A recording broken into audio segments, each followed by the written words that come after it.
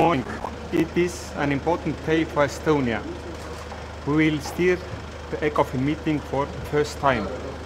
Estonia's priority during the presidency is an open and innovative European economy. We wish to improve the capital markets union and the banking union. It is important to avoid another crisis. We also wish to make the taxing more transparent. This is what the citizens expect from us. Now about today's ECOFIN. First of all, we want to come to an agreement how to go forward with the capital markets union.